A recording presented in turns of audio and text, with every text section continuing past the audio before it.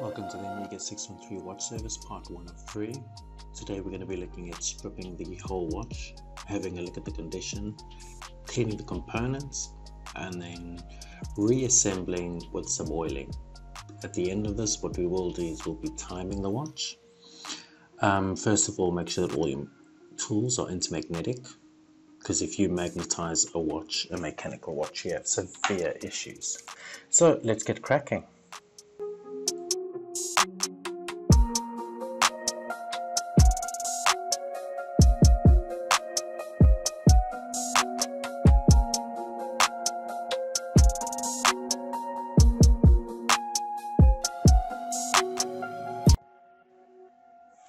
So one thing I always like to do is have a look inside if anyone's done any markings, any lost services. But as you can see in this watch, there's quite a lot of dirt. You can see there's some clips missing to secure the watch down. And you can see it's an old vintage 613. Over here we can see that the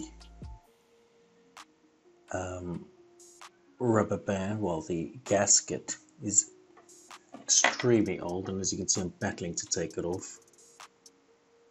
And just try, and there we go. And as you can see, this is quite bad.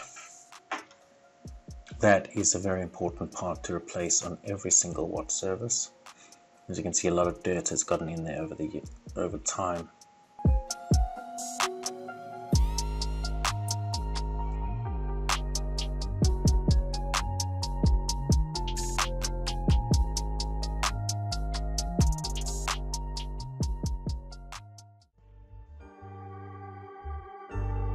So as you can see here, there's a lot of dirt in this movement.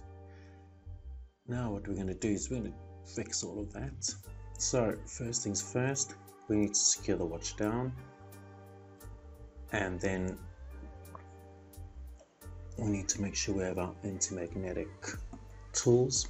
I prefer to use titanium tweezers because if you use stainless steel anti-magnetic, they do have a tendency to get magnetic at some point. With these vintage Omegas, there's just a little push button there, as you can see, which I just did. That releases the stem. Now it's important to have a look at the stem, and you can see on this one, it's a little bit of rust. But that's okay.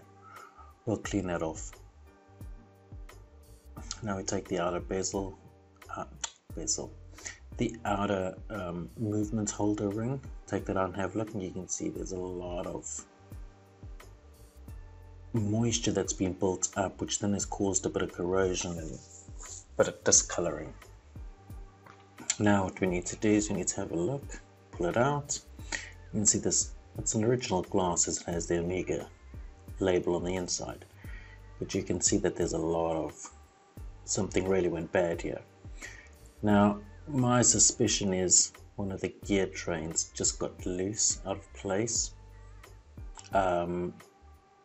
causing the whole system, the mechanism to wind up quite fast. The other option is that the clip spring that holds the, let's say, tension in the barrel spring somehow released, causing the whole watch to unwind at an extremely rapid pace. So now what we're doing is we're going to take off the hands, and as you can see I use a little tool. Be very careful, it's super important to put a piece of plastic over the dial as not to damage the dial. If you don't do that, you will damage the dial. Even though this dial isn't damaged enough, it's important that you put that over. See, it's quite easy to take off. Now with these old vintage Omegas, there's usually a screw, 2 screws holding it, sometimes there's 3, so we just need to find them. And as you can see, they're over here.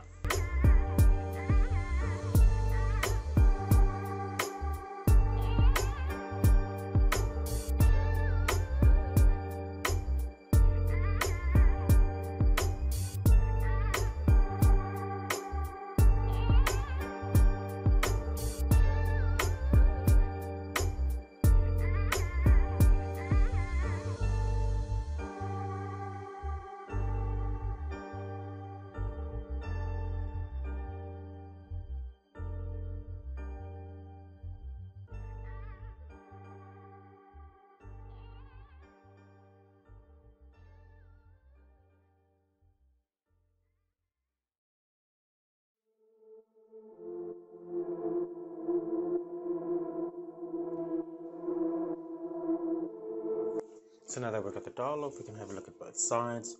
We can start inspecting. I know a lot of people will say, oh, why aren't you using hand protection? You could get moisture on the movement. Why aren't you using the right equipment in terms of holding these vintage Amiga movements? I work the way I've worked for the last 20 years and I'm not going to change. I prefer using the tools that I've always used, and that's how it is. Now we're going to have a look at getting this movement starting, just to understand if there was a bit of issues with the spring. So we'll turn that a little bit, give it some pressure just to see. Yeah, wind that up, touch on the balance just to see, and then it should kick start it. Yeah, there we go. So now she's working. So obviously there's a full service on this because we don't know exactly where the issue is, so we'll definitely be replacing the mainspring and cleaning everything. So now we'll start with the disassembly. First things first is always do the hairspring first. This was just what I've done, just protects in case anything goes flying or damaging it at some point. And then we release the rest of it. We start taking everything off. The most important thing is definitely look after the hairspring. Whatever you do not play around with it. When you clean it, make sure it's cleaned properly, it's dried properly. Otherwise you will have major issues. So now what we're going to do is release tension on the spring, because it looks like there is tension in the spring, mainspring. So we'll release this gear, which will then release all of the power in the watch, so nothing will be able to go crazy if you undo the watch in the incorrect manner. So that's done, and now we'll release the pallet fork.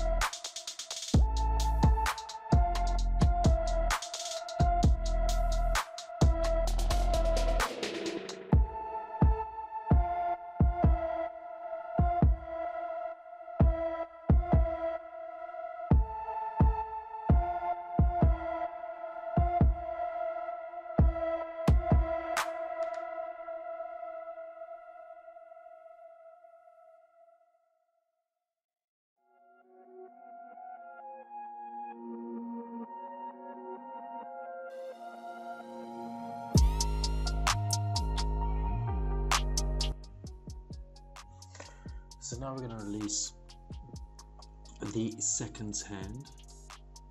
This is smaller on the vintage Amigas. They like to have this as a complete separate unit. Just going to be very gentle when taking this out.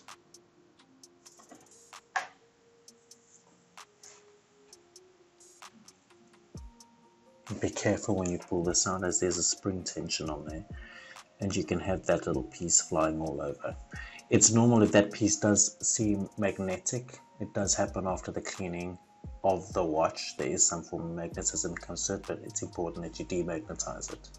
Now when removing the rest of the watch mechanism, make sure that you have, as you can see, hold on. Make sure that you release everything very carefully so that nothing sticks, and you can see where everything is placed. As you can see, everything seems fine there, but once again, there's a lot of dirt in this watch. You can see here now. But the movements seem fine, they need a good clean, and if you need to replace movements, parts, inspect them individually very carefully. They might look fine, but they will give you issues if you do not inspect properly.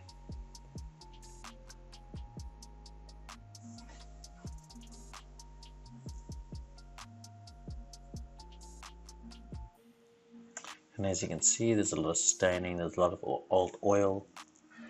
So now we can release the rest of the watch.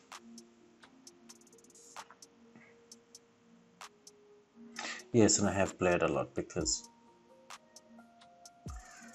as a watchmaker you have terrible fingers. Sorry for the glare.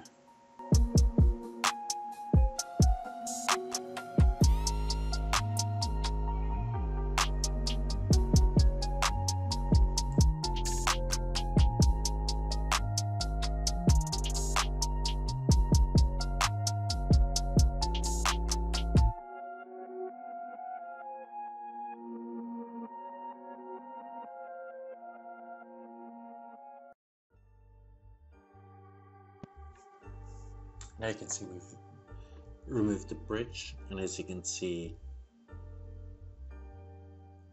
the barrel comes out quite easy, but the rest doesn't come out. That is because on the opposite side, where the date mechanism and the hour and the minute hands are, it's locked into place with the pinion. So we'll remove that afterwards. Right now, just remember to take everything out that you can see. And as you can see, there's a lot of dirt, and it's not looking great. Now we'll move everything over, but firstly let's dismantle this. And yes, that is my trusty little leather pad that I've used for the last 10 years. And over here you can see there's a lot of markings. That's from oil, and I think a bit of moisture has gotten into this. Now it's important that you remove everything when you do this watch. When you service watch movement, remove all small components so that you can clean everywhere properly and then red oil correctly. And yes, it does take a while to get used to these small screws, small components, but eventually it becomes normal. And remember, this is important, this little washer here, people forget about it and then lose it. Important to take it off and re-oil properly once done.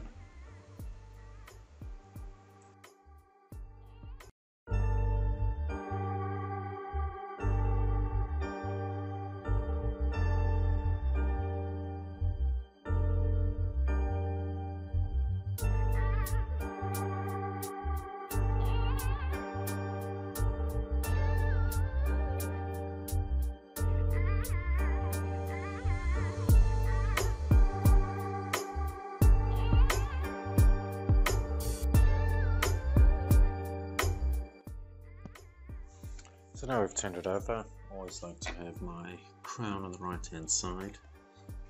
And now we're going to remove the date mechanism as well as the whole upper section. And remember, when you're doing watchmaking, don't stress. Parts will go flying. You will see. You will have some spring mechanism go completely out of place and you have no clue what's just happened. But if you watch these videos that we do, you'll see. It's not that hard. But you've got to be careful. As you can see, I'm pointing there to exactly the spring that's going to shoot out. So when you do lift this very carefully. There we go. And now pull this out and you'll see there's a spring. That spring will stay in place. You don't have to take it out. And now you can see the rest of the whole movement. The upper section. Now with these vintage Omegas, these are the date mechanisms loose, so you can move that out the way. And now it's a case of just removing each component. This is straightforward. And that's the pinion that we spoke about earlier that lock your wheel in place. So if we move that out, the other one just falls out. Perfect. And now it's just a dismantle of the rest. And remember, when removing the setting lever, please do that always very carefully, as that could break and then you have to order a new part. Just releasing the date mechanism there now, and now we'll move into the, as you can see, all the different oil stains over the years, and I think that's water as well. Moisture's definitely gotten in there. So now we'll just remove the rest and then prepare for cleaning.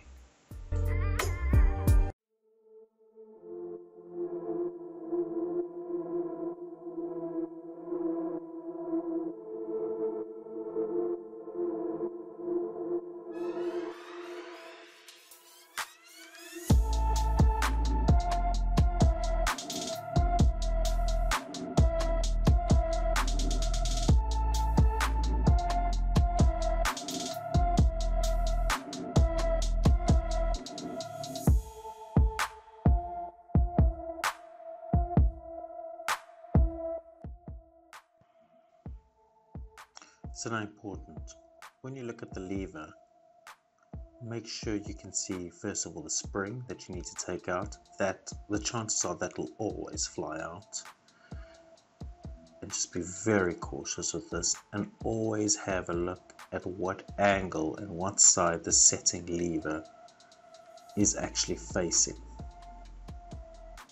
So there we've got the spring, and now as you can see the direction it's facing, and that's important for reassembly.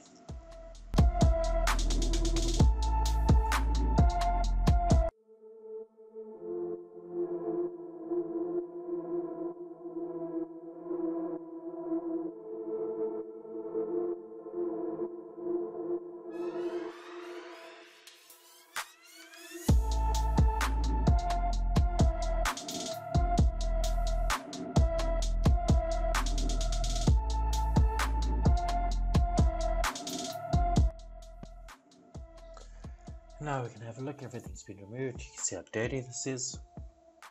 Actually very dirty. Now we'll move it over, because what we're going to do is we're going to put the hairspring back on, because that'll be included in the cleaning process. And very important to get this on correctly. It's the safest way to wash a hairspring.